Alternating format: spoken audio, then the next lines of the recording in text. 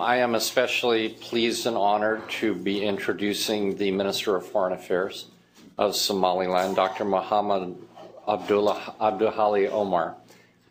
He and I have had the chance to meet before in Somaliland, I'm pleased to say. And I'm also pleased to say I told him that we, here at IRI, we work in about 55 countries, and we always say there are 4 or 5 that steal your heart. And Somaliland, for me, has become one of them. And the reason is because of the tremendous achievements of Somaliland over these past, especially 10, 12 years, both in terms of economics, in terms of building up their country, and in terms of the politics. I was saying that when you go to Hargeisa Airport, in one of the waiting rooms is a picture, a map, and on the map is a picture of Hargeisa in the mid-1990s, and it looks like Dresden. And today you are hard-pressed to find any evidence that there was ever any fighting in Hargeisa. Everything has been completely rebuilt. The economy is moving ahead, mainly agricultural, but they're doing a very fine job. What impressed us most, being in the democracy business, was the conduct of the elections. Amongst many other things that we praised was a program to involve college kids in the elections. The University of Hargeisa and other universities had mainly young women, I have to say, at almost every polling place. And in many places, they were the chairs of the polling places. And they were very conscientious on election day, especially at turning away those who were trying to vote, young people, very young people, who really should not have been voting. But that was quite something to see. Most impressive, and Peter remarked upon this, Peter found, was after the election how orderly the transfer of power from an incumbent to a challenger was. And that is something that we at IRI wish we saw in many, many more countries. So we at IRI have become big fans of Somaliland. We, as I said, are very honored to welcome the foreign minister here. Peter Pham, who's an old friend of IRI, is going to do the formal introduction. Peter comes to us from the Atlantic Council, where he is head of their new Center on Africa. Previously, he was with the National Committee on American Foreign Policy in New York. He's also taught at the Nelson Institute at James Madison University and served, I'm pleased to say, as a senior advisor on Africa to Senator John McCain's campaign in 2008. He is a much published writer, as you all no doubt know, and he also serves on the advisory group of AFRICOM. Peter, thanks for being here today.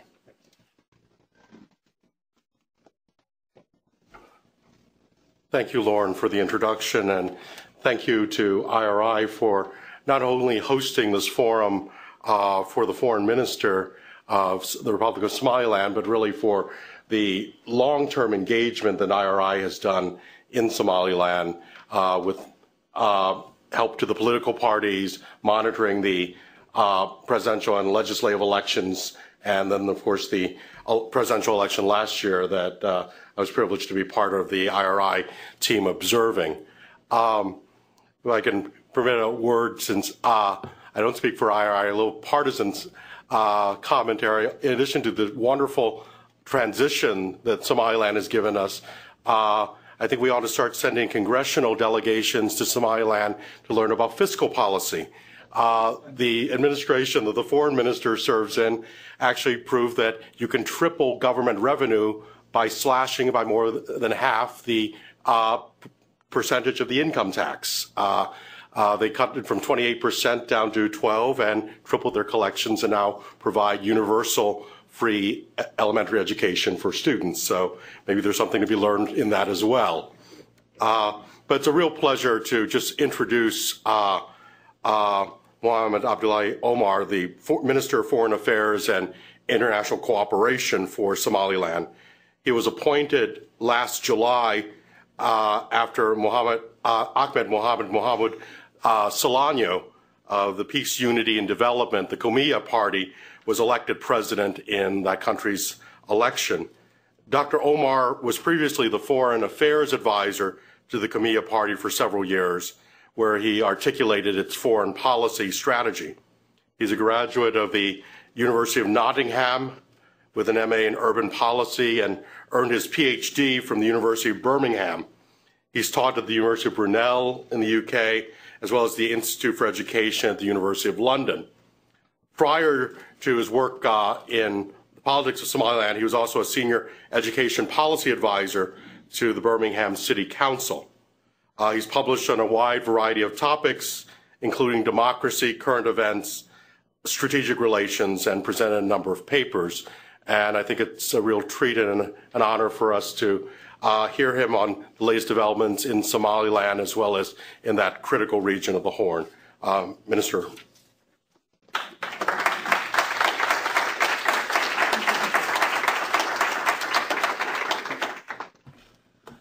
Thank you very much, Peter, for that introduction.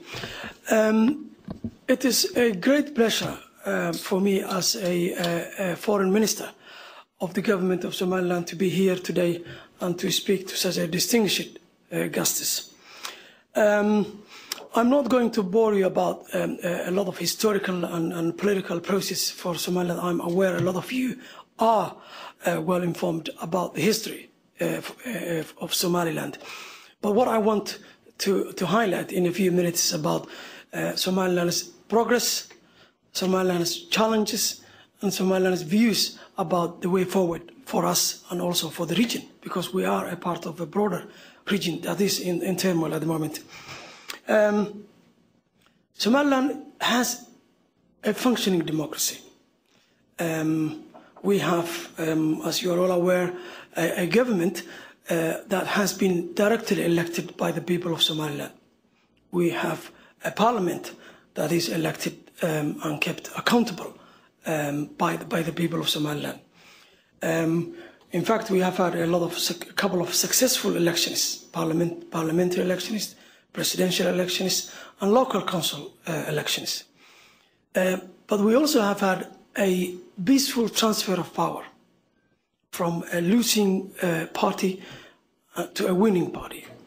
And I wanted to give here a tribute to the previous government of Somaliland for the way in which they have handed over power to my party, who won elections last year. That's a credit to the people of Somaliland, and that's a consistent pattern in the political behavior of the people of Somaliland.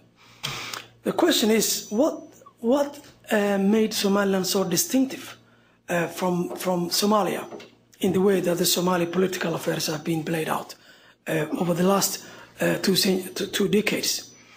I think one of the key issues here are the SNM, the former Somali national movement that has liberated Somaliland from the former regime of Siad Barre, has been very effective and very clear about their ideas. And when the former Somali state collapsed in 1991, SNM was clearly the leaders in Somaliland. And they have been able to manage the aspirations of the people of Somaliland and deliver on a number of important objectives they had. But that was not possible in Somalia. When the former regime left and has been defeated, there were too many groups in Somalia. And there wasn't a clear victor in Somali political affairs. You had a number of competing political groups, often armed groups, and they were unable to manage their differences, and there wasn't a clear winner. And then you have, from there, Somalia has never been stable. You have warlords after that who were running the affairs in Somalia. And now you have got radical groups, Islamists, Al-Shabaab, that have a full control of the bulk of Somalia. Unfortunately, Somalia has never had a stable period of time for the last 20 years. I think one of the key issues that made Somaliland to succeed is, apart from having one political group, SNM, is also the idea that Somalilanders want to have form a state nation, a nation state. We were all united to have our own nation state. we were all committed to that broader, to that objective and goal that we all subscribe to. Having a well-defined goal helps for people to be united and to work together. That was another issue which made Somaliland become peaceful and stable and democratic. But also the approach we have taken for our conflict resolution and peace building and state building was a bottom-up approach, whereby people had equal access to that process from 1991 up to now. And that bottom-up approach, which involves a less international involvement, has actually been very helpful for the people of Somaliland. But in Somalia, the peace process has been, and I think to some extent it still is, a product of an international ideas, international interventions, international views. And the political class in Mogadishu has been negatively rewarded for quite a long time. They have been allowed to continue with their administration despite the fact that actually they haven't delivered. I'll give you an example. That current TFG was formed in Kenya in 2004. That's more than 6 years. One of the key tasks they have been given was to deliver what the international community described as transitional tasks. And one of the main tasks was to engage a reconciliation process among all the political stakeholders in Somalia. They haven't achieved that task up until now. Another task was to draft a constitution that is acceptable to all Somalis. That's not been achieved. Another task was to have, at the end of the transition, which was meant to be 4 years, to have an elected government at the end of that process. We are now more than 6 years, and Somalia is far from having a democratic reform, political parties, and elections. Yet the international community kept rewarding the TFG. They just had another year of extension. And this time, the international community has become very tough and become very vocal and very critical of the TFG. And they want TFG to deliver all those tasks that was expecting of them over 6 years to deliver in 10 or 11 months. I don't think that's realistic. I don't think that's achievable either. But it shows you that there is no vision, there is no ideas, and there is no commitment from the Somali political actors in moving the Somali question forward. But that's the distinction. And I just talked about what made Somaliland possible. I think it's the idea of forming a nation state, the idea that they want to behave as a country, act as a country, and work as a country has been demonstrated over and over by having a free and fair elections, by broadening the political space for people of Somaliland, and by working with the international community on a number of issues. Another subject I want to touch upon is the role that Somaliland government takes in the regional and international affairs. Somaliland is a part of solution when you talk about the war on terror. We have been very active in fighting against terrorists. Al-Shabaab has indeed attacked Somaliland a couple of times. The last time was in 2008, October 2008, when Somaliland's presidential palace and a number of key foreign offices in Hargeisa has been attacked by terrorists, and a lot of people have lost their lives. The reason why Somaliland has been attacked and is still under threat from Al-Shabaab is mainly because the values that we stand for, the values of democracy, equality, and the rule of law. Al-Shabaab and other terrorists do not think democracy is the best way to manage a country. They actually think it's an alien values that we, Somaliland, as predominantly a Muslim country, shouldn't actually adopt. But our people, our government, and our community are fully committed to promoting democracy. And I'm glad that IRA has witnessed that democratic reform. And it was a pleasure to have you in Somaliland during our elections, but also and many other times working with us in promoting democracy, but also providing vital services for our people. Another reason why we have been attacked is because of the relationship we have with the democratic states like the United States of government, other peace-loving nations on the earth, and the Somaliland's ambition to become a nation state that is taking an important role in the war against piracy, war against terror, hasn't been welcomed by terrorists in the region. One of the key developments for the last year since this government is the idea of linking up with the international community much more effectively than we have ever done before. We have adopted what we call a pragmatic foreign policy, which in a nutshell sets out that yes, recognition is and will always remain a goal for the people of Somaliland. My government is committed working on that and trying to convince many members of the international community to recognize politically government and the people of Somaliland. But we also adding other foreign policy objectives on table. Foreign policy recognition is a key and a goal, but we want to cooperate and work with the international community on a range of issues. On economic development, for example. We think if we can deliver, if we can create jobs and opportunities for our young people, for our people, that will consolidate our governance. It will help our sustainability as a government, and that is going to make us sustainable. That will help us to sustain the achievements that we have made so far. Achievements in democracy, achievements in peace and stability, rule of law, development of the private sector and the civil society. These are vital achievements that Somaliland have achieved by and large on our own. We need to sustain those. That's our priority. And in order to sustain those achievements, we need to cooperate much more effective and imaginative in a way that we have never done before with the international community. So yes, we will be seeking for recognition, but that will not stop us working effectively with the international community, Britain, UK, EU, Arab states and African countries, because we have a key interest in sustaining those achievements. For that matter, our current government is actively looking for international investment. I have, as a part of a broader team led by our president, have been to Hong Kong, China recently. One of the reasons we went there is to see whether we can have an economic development cooperation with China. We were looking for opportunities where we could have an investment in our infrastructure, roads, hospitals, ports, those key elements which we hope will provide us jobs and provide us security and provide us wealth is our priority.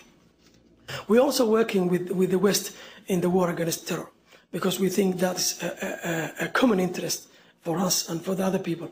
Otherwise, we will not be able to achieve the objectives that we have achieved. We also work with the international community on the war against piracy.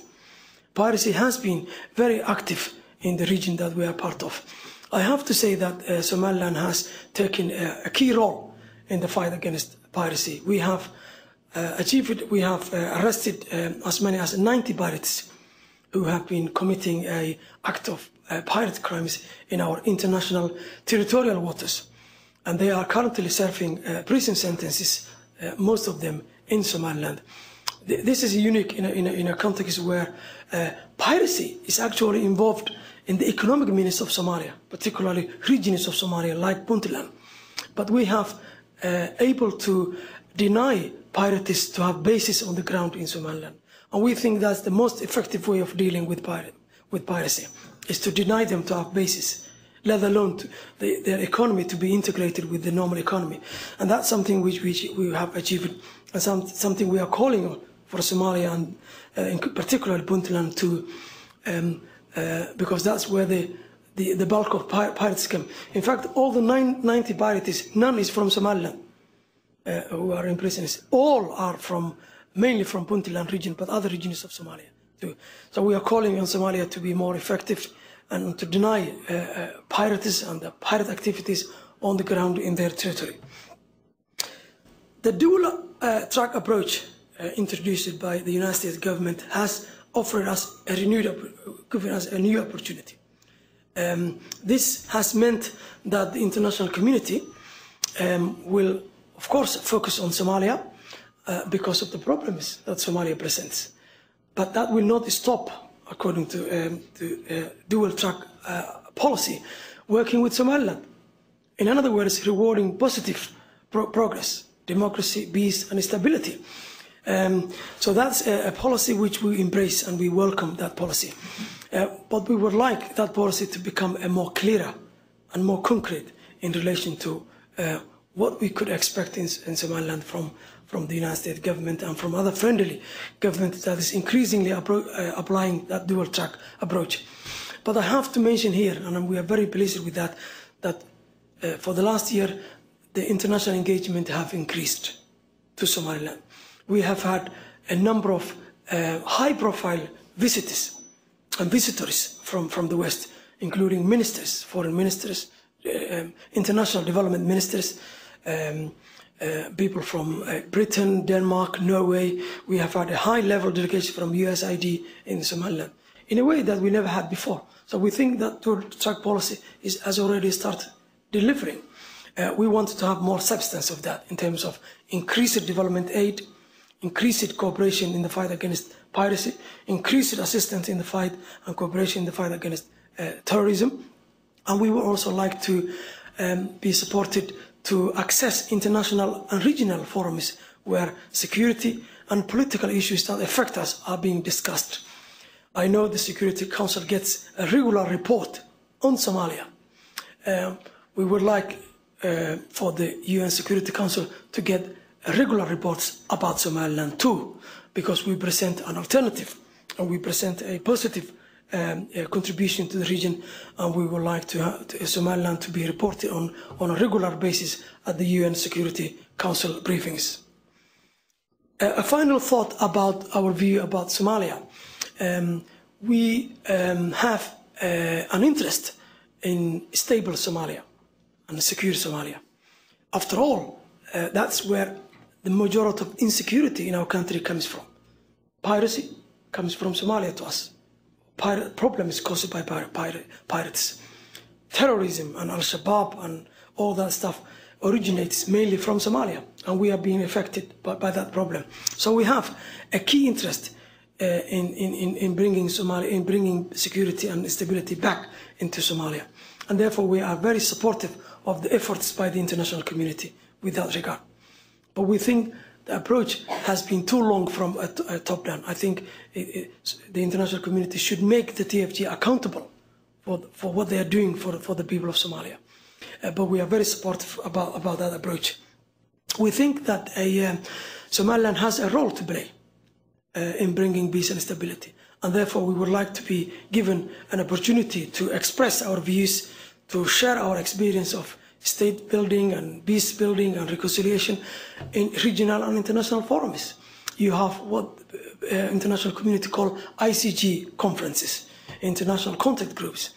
I know that those conferences has not been very effective in terms of delivering peace and stability, but Somaliland can provide can share experience. It is our experience in forums like that, and therefore we would like to be able to access those forums in order to be to play an active role in the regional affairs that affect us.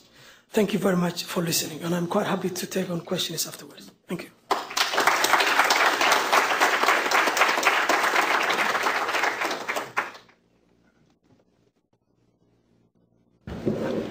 Before opening it up to questions, I'm sure there are going to be quite a number of questions, especially on current events and the quest for recognition. If I can exercise the moderator's prerogative to ask a first question that looks a little bit backward, because I think looking at where you've come from and the decisions that Somaliland's leaders have made, one really has to acknowledge that some of them were visionary decisions that contain lessons learned, I think, for other transitions. I think understated, I think, was the decision of the Somali national movement to put itself out of business rather than continue as a governing party, which is unprecedented in the African context, where part of the problem is revolutionary liberation movements that become ruling parties that don't want to go off the scene. Can you tell us a little bit about that decision process, because you were involved, and certainly President Solano, how you made these decisions which seemed haphazard at the time, but now are paying very rich dividends in the political culture? That's absolutely good question. The SNM, the SNM, the Somali National Movement, the main purpose for the SNM was to free the people of Somaliland. The purpose was not to get offices for them, to lead the country or to compete power. The primary preoccupation was to free the people of Somaliland from the former regime of Siad Barre, because they felt that the citizens in Somaliland have been treated as a second citizens. They have not been given an equal access to natural resources, equal access to education, health, and wealth. And therefore, they think they have accomplished their job once they have freed the people of Somaliland. And they have opened the political space for everyone to participate and to think with them about how to go forward. And one of the key, Peter is absolutely right, important decisions they made was to relinquish power to another group that was seen as to be more inclusive in terms of the different constituencies in Somaliland, but also to have the courage and the leadership that the people of Somaliland required at that time. And that decision will remain historic in the history. The current president, Mohamed was the longest leader of the leader with the longest period during the SNM, and he was leading that process, and he was one of the key influential people who have made those decisions to be possible, those decisions to be made at the time in 1991. The minister now take questions. If you would, I think there are microphones. If you would identify yourself and when you introduce your question. Welcome, Minister. Tony Carroll, Manchester Trade, and I'm an adjunct faculty member at Johns Hopkins University. I'm wondering, what do the Africa Union leadership or members tell you? I think with perhaps one of the unforeseen consequences of the departure of both Thabo Mbeki and President Obasanjo in Nigeria, it seems that two of the most prominent African leaders who were inclined to have a serious discussion about independent Somaliland are no longer on the continent's political scene. So I'm wondering if you are getting much receptivity from Africa Union leadership, other African heads of state, on the issue of sovereignty. Just wondering if that conversation has changed within the last 2 years.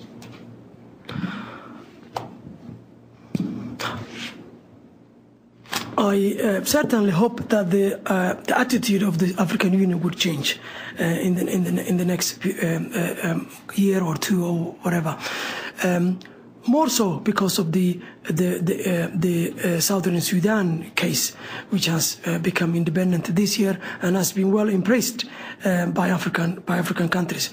We think that will, even though the case of South Sudan is not the same case as Somaliland. You have a stronger case than but absolutely, we have a very stronger case than South Sudan. We had our own independence. We have been an independent state before. We're not talking about secession in Somaliland. We're talking about a dissolution of a union that we went on a voluntary basis, a union which we don't think it was actually rectified legally. So it is not a legal case that is taking us back or stopping us from having a recognition. It is actually a political will. And political decisions are made by member states, not the African Union as an institution. So we hope that given our consistency in peace building and stability and democracy, given our current economic position that we are attracting international investment, given that the dual track approach and other approach are giving us an access to the international community. We hope we will be able to convince African states to realize that it is actually in the benefit of the region and Africa that Somaliland gets its international recognition. We hope that South Africa, that has been a friendly country, I would call them, to Somaliland, will continue to do so. But we also have got other friends. Somaliland is not actually isolated. We have many friends in the world, in Africa, in America, and Europe, and we count on those friends. And we think that one day the Somaliland government and people will hear a positive response in relation to recognition. Dr. Murphy. Martin Murphy from the Atlantic Council. Foreign Minister, thank you very much for your remarks. Could you brief us on what the position is now in the border dispute with Puntland? You know, what is going on, and how you envisage that dispute being resolved? And also, what are your fears about that as that area as a haven for disruptive actors? The issue between Somaliland and Puntland is about people who ethnically or in terms of clan related to the Puntland, but they live traditionally in Somaliland. So we're talking about a district that is within Somaliland, but it's inhabited by people who ethnically related to Puntland people. That's the basis of the issue. Puntland, we can understand that Puntland wants for those people to be treated well, to be integrated into the system, which is what Somaliland wants. But we have been engaging with those communities in those regions, and the President Silayo has offered a peaceful reconciliation process for the people, and they have been engaging well with our government, and as a result of that, like the conference of Woodward, which was this year, has provided a lot of opportunity for people on both sides to discuss about resolving those issues in a peaceful way. We don't actually think Puntland and Somaliland will go into war on that issue. We really don't think, and definitely that's not the intention of my government. We think we can resolve those issues peacefully. It is about people who are part of Somaliland, but ethnically related to Puntland. We think we have people in Ethiopia who are ethnically related to us, and we have people who live in Kenya that are ethnically related to Somaliland. We're not laying claims on those territories, and we think that Puntland will realize that they will not. It will not be wise for them to lay a claim on part of Somaliland. But we are happy to discuss with them on if there are any other issues, because we can cooperate on security, on lack of security. We can cooperate on piracy. There are so many other issues we can talk and discuss. But there is another dimension to this problem, which is about a group called SSE. This is a group of mainly from the diaspora, and in fact mainly from the United States of America, who are actually having a cause for concern for both of us, for Puntland and Somaliland, but also increasingly for Ethiopia. We think this group have links with the radical groups in the region. They have been bringing weapons and arms into the border between Puntland and Somaliland, and they have been attacking and killing some citizens in the region. And we are currently cooperating with a number of other governments in the region in order to have a common approach of dealing with SSE. So these things are distinctive. We are engaged in a peaceful negotiation with Puntland on any issues they feel that needs to be discussed. We are talking with our people in our country that feel that ethnically related to the Puntland. But we don't want to talk to the SSE. We want to cooperate with other countries in a way that we can effectively eliminate or reduce the risk that they are posing currently to us.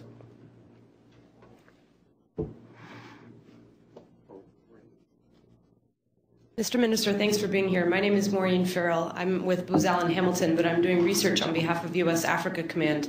My question to you is, regarding your comment about Somaliland's many international partners. I'm wondering if you could speak a little bit about some of the international cooperation in the security sector. If your friends in the Arab League, perhaps in Europe and the UK, are possibly providing military assistance. Thank you.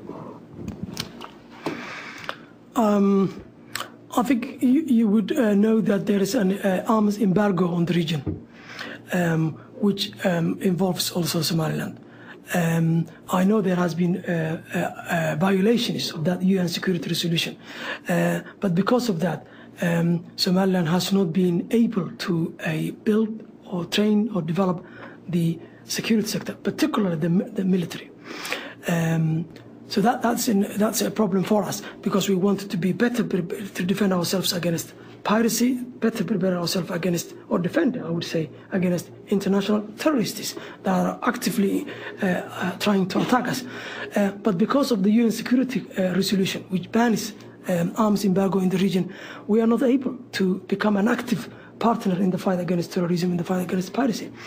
But for police training, we have been increasingly being supported by a number of countries, which we consider as friendly countries, including Britain. We have been able to train our police and our coastal guards that have been very effective in defending ourselves from pirates. So we have America and Britain and other countries are our useful partners in the security sector. We share intelligence information about terrorism. We jointly undertake operations against terrorism in the region. So we have partners, but unfortunately we are not able to develop our security service as well as we wanted because of that UN Security Council resolution. But we are working on getting some relief of that with the help of some friendly countries.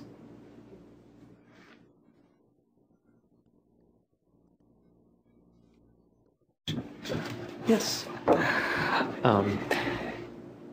During the current crisis that's going on, especially in South Central with the famine, how has Somaliland fared in the overall crisis, and what has Somaliland done in helping alleviate any of the issues that are going on? Is it possible? Is there any cooperation with the TFG or other aid agencies, or is there a massive influx of refugees into Somaliland? I'm just wondering what from your perspective, how Somaliland is being impacted by this and what you're doing about it. Somaliland has been affected by the drought, because this was a regional famine. It is not only limited to Somalia, and as a result of that, a lot of people are suffering. In fact, this week we produced a report which clearly states that around 1 million people in Somaliland, and mainly nomadic people and farmers, have lost their livestock, and as a result of that, they are at risk of becoming victims of drought and famine. But what makes a different Somaliland from Somalia in the way we manage drought, because there has been a lot of more people who have died in Somalia from droughts than in Somaliland, much more people. I think what made is the governance. We have been able to, and we are still able to work with the aid agencies to reach out those people that have been affected by the drought, even though we still have to get more assistance. But the assistance that my government has been able to deliver have actually reached the places where we need to reach. In Somalia, the TFG, unfortunately, is in the grip of Al-Shabaab, because Al-Shabaab controls the most of Somalia, and they resisted to allowing international aid agencies to provide humanitarian assistance to the people who need in Somalia. And that's why a lot of people died before aid reached them. So that's the difference. But we have been affected, and we are actually sending appeals to the international community for assistance, for humanitarian assistance to Somaliland, because we think there has been too much focus, and rightly so, on Somalia, even in relation to the famine. But the people of Somaliland have been affected too, and we expect that the USAID and other development agencies, international humanitarian agencies, would provide an emergency and humanitarian assistance to Somaliland in order to reduce the risk posed by the drought on many Somalilanders.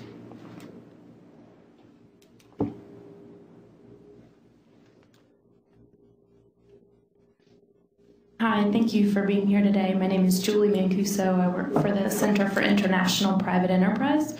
You've mentioned a little bit about your kind of growth strategy for seeking foreign investment. I was wondering if you could share with us a little bit more about internally what's happening on the ground with the local private sector and opportunities there, whether it be with the Chamber of Commerce's or SMEs. What sort of the growth strategy is internally. Thank you. Thanks. The FDI, the foreign direct investment, is what we are looking for. But we're also interested to have international companies and governments that are willing to invest basically in our natural resources. So we will have we will add added value to those resources, and then provide jobs and wealth for our government and for our people. So we are constantly welcoming anyone who is interested in investing in Somaliland. I understand in the current climate of lack of recognition, a lot of people do not feel comfortable in investing. But what we are telling those investors is that Somaliland's stability and security over the last 20 years should be taken into consideration for a future investment. And we have an investment policy and investment laws which would provide a lucrative opportunities for investors, including tax reliefs, but also encouraging investors to invest in natural resources, which will provide a win-win situation over the long term for all partners involved. In relation to the private sector, that's what's working for Somaliland most. The government is small. We have opted for a small government and a big private sector and civil society. One of the main employers in my country are the public sector, the private sector, particularly the business. The telecommunication sector employs a lot of people in Somaliland, and we have one of the most cheapest telecommunication services in the region. Another area is the financial sector, which is mainly privatized, except the central bank, which has a supervisory responsibility. So yes, the private sector is booming in Somaliland. Somaliland's reconstruction has mainly been done by the private sector, and our diaspora in the United States of America, in Britain, in many other European and Arab states have heavily invested in our country. So yes, the private sector is working for us, and that provides an opportunity to link up with international investors.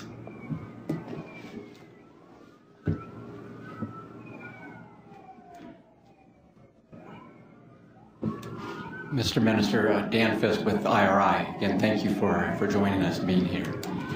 It would seem to me that under the standards of customary international law, Somaliland meets the standards of statehood, of sovereignty.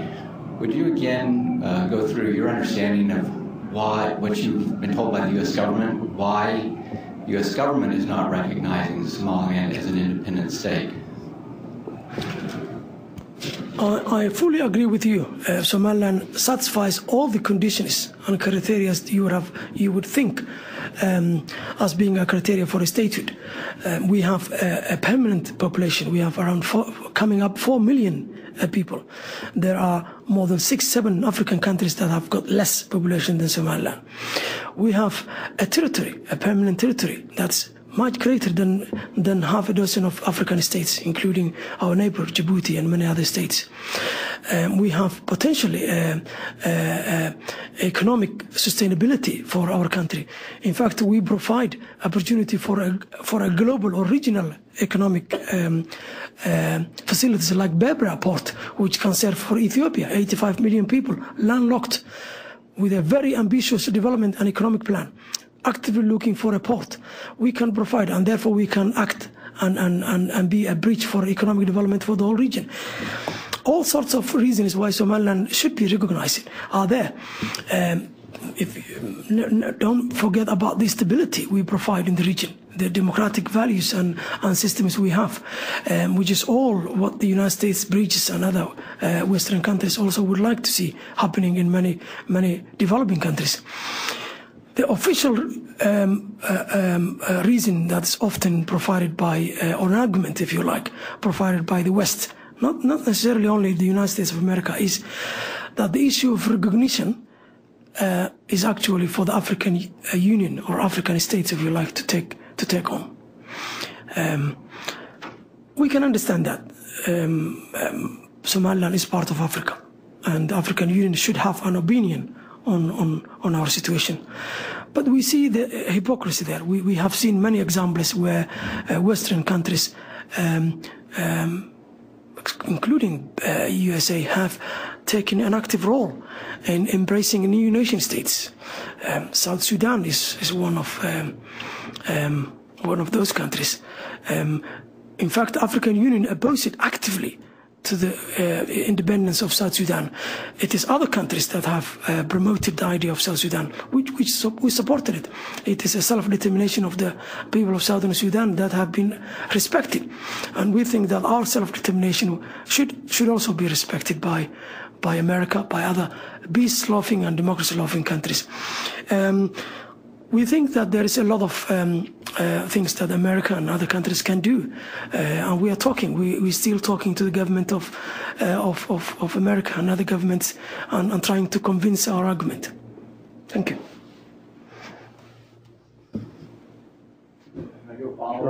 Sure. Yeah. Ms. Minister, just probably a follow-up though. Please. What is, from your perspective, the downside, or is there a downside should the United States or another Western country, in other words, not an African country, be the first, one of the first to recognize Somaliland? In the end, does it make any difference? Don't you just need someone to recognize you?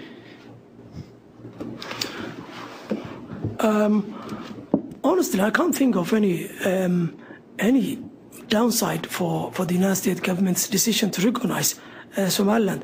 I think that will be an encouraging, that will send a clear message out there to the international community, to Somalia, to everyone, that the United States cares about good behavior, cares about stability and peace, cares about democracy, cares about the people who are committed to the war against terror, which is a common international problem. And I think that other countries will follow suit. I think South Sudan has been supported by big countries, and there wasn't any downside I can think of. A lot of African states came to the inauguration of South Sudan's independence on the 7th of July. My president and myself have had the privilege of witnessing that historic moment in South Sudan, and I have to say a lot of visitors have embraced us, and they welcomed us, and they were wishing us that they wish us that we were going to be the next country. Our flag has been raised, which we're very happy with that for the first time in a country that's not Somaliland. That shows the attitude of African states, and some other countries have moved on. I can't think of any downside. I think there will be only positive results of that decision.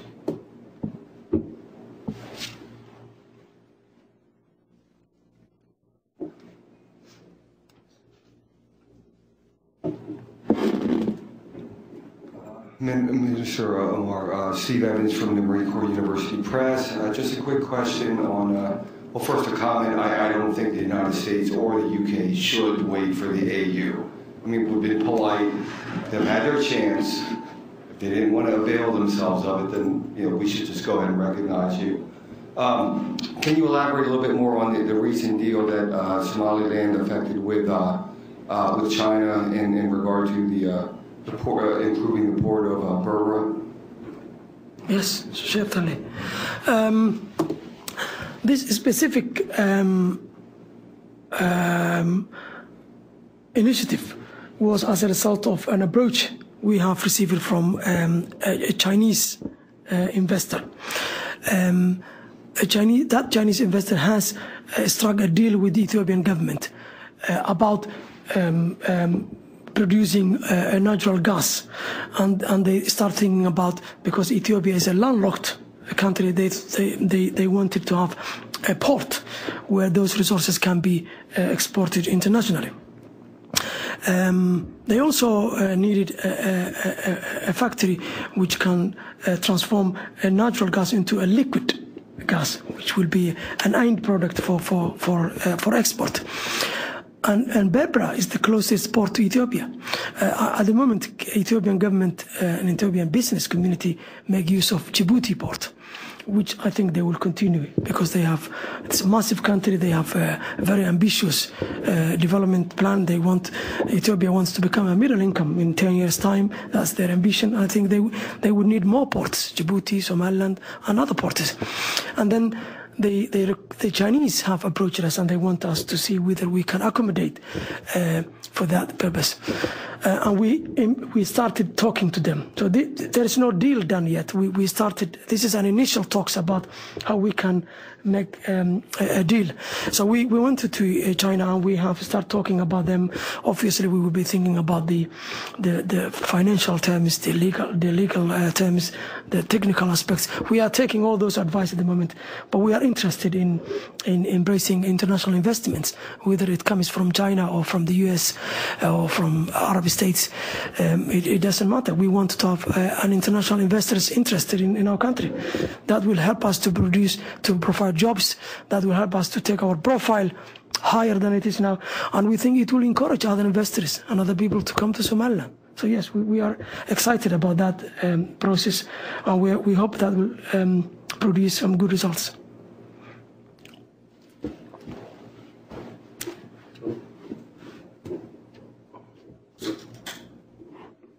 Let me just comment on something. This is virtually the same response the U.S. government gave when Minister Samater came here in 1992 to talk to Hank Cohen in the State Department about the issue of recognition. Part of the reason that I wrote that article was because I didn't think our arguments were getting an audience. It's unfortunate that the State Department hasn't moved appreciably beyond a point of 20 years ago, virtually, on this position, and I'm sad that we haven't had more success in getting the State Department to be bolder on the recognition issue. I think there is an important difference between South Sudan and Sudan, because it was the Comprehensive Peace Agreement process. And one of the arguments that works against you is there's nothing there on the other side to negotiate with. That if two willing and able partners were able to negotiate a dissolution of their union, then nobody would have a problem with that. The problem is there's nothing to negotiate with on the other side. Item 3 that I worry about, in fact, on my way over here, I had a word with David Shin. David is a professor at George Washington, and as you know, was ambassador to Ethiopia. And his comment was, on meeting you, and sorry that he couldn't be here, but he echoed the recent press release about, well, if al-Shabaab withdraws from Somalia, then that vacuum will be filled again with warlords and the clan structures that they manipulate to create the darkness that has governed Somalia for a long time. And there's a fear among the learned in this community or within Washington that fear a repeat, if you would, of the horrors of the early 90s. And then lastly, as a comment, and I know that you've had this discussion, whenever I talk to the oil companies that have declared force majeure on their properties in Somaliland, they worry, notwithstanding the border issue with Puntland, which, as you know, colors some of those properties, is that even if we were to go back in there, we would never be able to get insurance coverage on our operations. And secondly, what would prevent another government from trying to somehow renegotiate these rights? And then, thirdly, if we brought in a partner, what would the partner say? Because they might eventually be subject to a suit by the original holder. I mean, there's lots of complications here on the oil, which I get frustrated by, as I'm sure you do. So those are just some observations which you don't have to respond to. No, absolutely, I agree with you. And just the point, if I can pick up the point of David Sheen about the warlords coming, it has happened last week. The al-Shabaab has vacated many space within Mogadishu. that space has been, well, a couple of spaces have been taken already by warlords. Warlords are not in favor of peace and stability and security, and they don't want the TFG to succeed.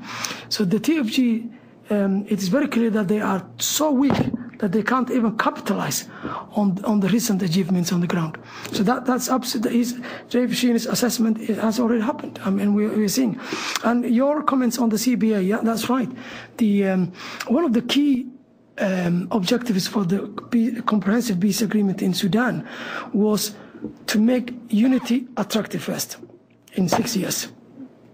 And if it doesn't become attractive, then it provided an opportunity for the people in South Sudan to have a referendum on whether they wanted to go alone. We think that Somaliland has been in a unity with Somalia from 1960 till 1990, which is 30 years. So we have given a unity, we have tried to make unity attractive. We sacrificed it a lot. It didn't become attractive. It became destructive. And then what we are saying now is, and we have a referendum in 2001 in Somaliland in which people were asking, do we really want to go alone, or do we still want to be? And overwhelmingly, the people in Somaliland said, no, we want to go alone, we want to be independent. So yes, I think Somaliland has had our own way of CBA. And there is no a country like North Sudan that we can talk to and negotiate about our exit, because of the squabbles, because of the divisions, because of the different groups, Al-Shabaab, the TFG, the warlords are now coming, so many groups. You cannot pick and choose a group. That's what I want just as a comment on that. Mr. Minister, if I can venture both a comment and then a follow with a question. I think one of the, having long been an advocate, as many in this room know, for Somaliland, I'm now convinced that part of the problem that Somaliland has is you're too good. You don't present problems. You keep your 500 miles of coast free of piracy, so we don't need to patrol there to keep pirates away. You're stable enough that we ship prisoners from Guantanamo to you because we wouldn't dare ship them to Mogadishu, and you, the former government, agreed to take these people when we couldn't find anywhere else to take them. You don't attack your neighbors. In fact, you do everything right so that you can be ignored. It's the squeaky wheel. It reminds you that I often think maybe Somaliland's salvation might be that movie, The Mouse That Roared. Maybe if you would declare war on us, and then we'll defeat you in 5 minutes, and then proceed to rebuild. But more seriously, I think one of the problems actually that Somaliland does face in this town and many other capitals is that people presume that since you've been so good for all 20 years now, things will always be the same, so we can take you for granted. We'll worry about the people in Mogadishu, since we're going to give them another year. The audits reveal that they stole 96% of their bilateral aid the last 2 years, so we're going to give them another year to improve upon that record, so you improve with greater efficiency. Maybe could you comment on that? If we continue, the international community continues to ignore Somaliland, in the worst case scenario, which I certainly hope doesn't come to pass, that we continue to ignore, will things always remain the same? My suspicion is they won't, and that we're making a major mistake in the international community by simply taking you for granted for 20 years and thinking it will always be the same. Absolutely, Peter. I agree with you. In fact, one of the key ideas I'm going to share, or have been sharing with Westerners here in the US, is you cannot take Somaliland's stability for granted. We have been working on stability and security and democracy for over 20 years. That's because we are fully committed into promoting our position. But we were not going to be able to sustain those achievements alone. I think those achievements would have to be recognized and supported and defended. I don't think we will be able to do that alone. So this is a clear choice for the international community. We understand the focus on Mogadishu, but we don't think that has to be used as an excuse of ignoring Somaliland stability and security and democracy. So I agree with Peter. We cannot guarantee. I think this is a message that we are sending out to the international community, that we need to be taken serious, we need to be supported, and we need to be engaged and acknowledged. The question about the Somaliland being too nice, it's not a joke. I was told by the African Union that we cannot take your case to the Peace and Security Council in the African Union because you are not at war with anyone. Somaliland has no intention, by the way, to cause trouble with anyone. So that's not what I think. The advice we're giving. That's not what we are aiming to do. But it was given in a conference like this that we are too nice. But we think that behavior has to be acknowledged. We feel that has to be rewarded by both the African Union, but also by the Security Council. If I can just follow up, you're asking for engagement. As you have meetings around town, I realize this is your first visit as foreign minister to Washington. What specific items, if there were 2 or 3 items that you would like to have from the United States in concrete terms, other than recognition, which unfortunately I don't think is going to come immediately, what are you asking for? What can we deliver realistically? I think one of the concrete issues, which I think can be easily delivered, is the Security Council gets regular reports on Somalia. In fact, in a 2 days' time, the SRSG, the special representative of the Secretary General for Somalia, will be delivering a speech or a report for the Security Council members. Often in those repeats, Somaliland doesn't get mentioned. Yet the UN Security Council thinks Somalia is one. They tend to believe that they believe the territorial integrity of Somalia. They acknowledge our progress and stability, but in those reports we don't get mentioned.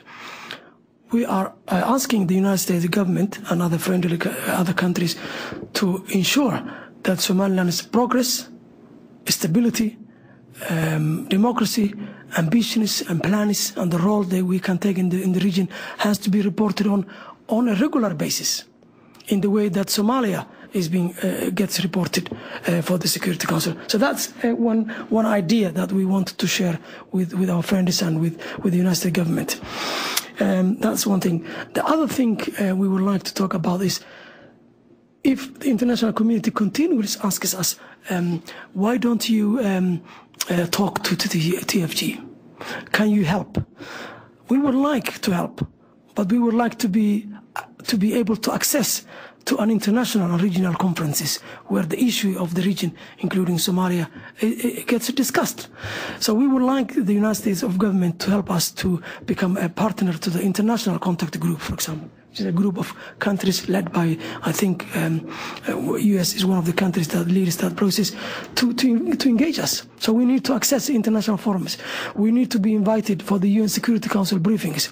So we will come and talk about Somaliland's progress and the role we can take in the regional security. Another issue is about piracy. Piracy, even though we don't produce pirates in Somaliland, we have been affected by the problem as a result of that. The United States government can engage us and think creatively with us about ways in which we can help America and other countries, but also help ourselves in reducing the risk posed by piracy in the region. So these are one of the ideas we would like to share with America.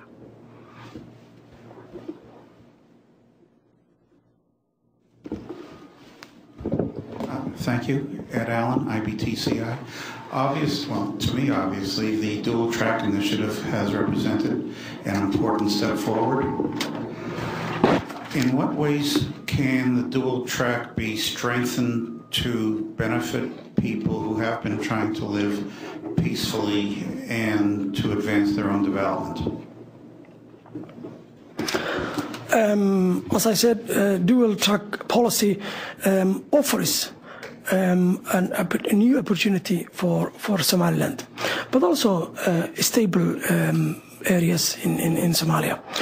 But I think if the dual track policy would have meant an increased U.S. aid assistance to Somaliland, and if that assistance would be based on a bilateral assistance in a way that the Somaliland, I don't mean a budget support, cash coming from the USAID and going into the budget of Somaliland government, but if there were trust funds where those money is put on, and Somaliland government would have a role to play in deciding which areas those money is going to be spent on, and which sectors those money is going to be spent. I think that would have been a good progress and a way forward for Somaliland.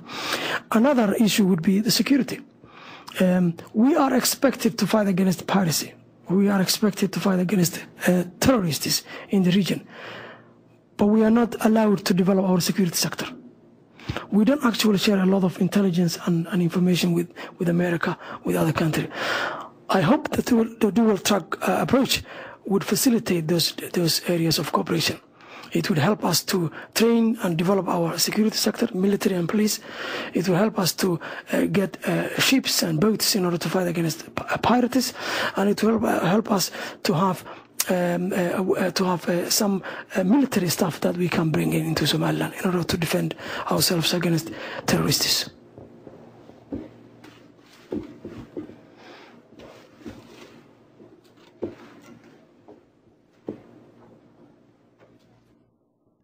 Dr. Omar, Steve Evans again from Marine Corps University Press. One comment on the terminology, though. I guess it's part of just the way the general population sees Somalia. I mean, no one refers to the Soviet Union anymore. No one refers to Yugoslavia, which broke up at the same time that Somalia did. So, I mean, I don't know what you can do about that, but I mean, you have three successor states, Somaliland, Puntland, and South Central Somalia. So I don't know if you can, as part of the dual track policy, insist that we call you Somaliland. But in any event, my question is, as part of the dual track policy, do you have any interaction whatsoever with the Combined Joint Task Force, Horn of Africa, that's in Djibouti? Do they offer at least training of forces or anything? They're right next door, and it's a short trip. I think the short answer is no. We don't have that cooperation at all. I know the Pentagon is actually in favor of working with Somaliland. Not an official document, but I have heard of that. But I think it's the State Department that's standing in the way, if I'm honest. But we need to talk about that. But we don't have that cooperation at the moment, no.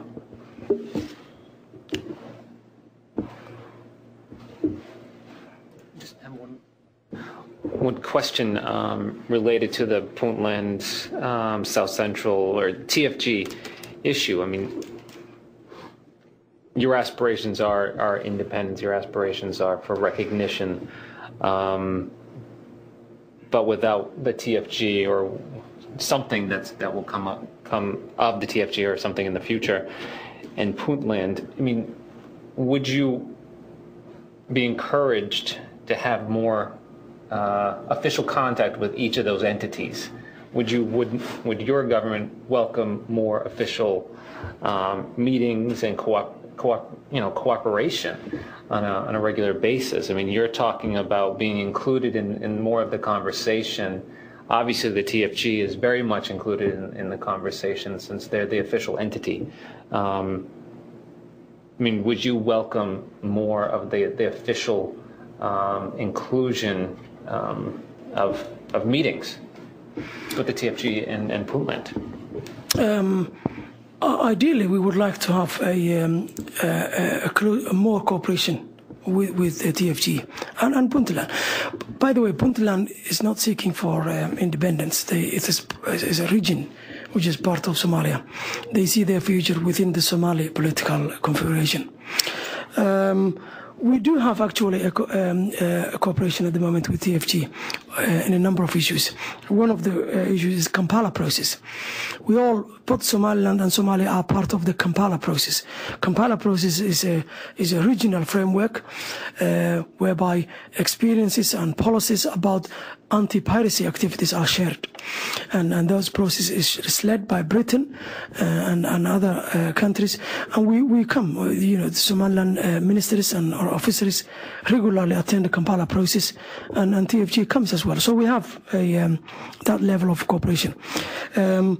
But I think that's it. But we have an ideas about how we can cooperate with TFG in the future about trade relationships.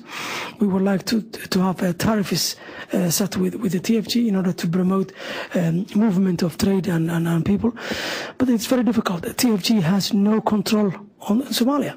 They don't control beyond Mogadishu. I mean, they're controlling now Mogadishu for the first time in many, many years. So that's not possible, but we would like to cooperate with the TFG a lot more than that.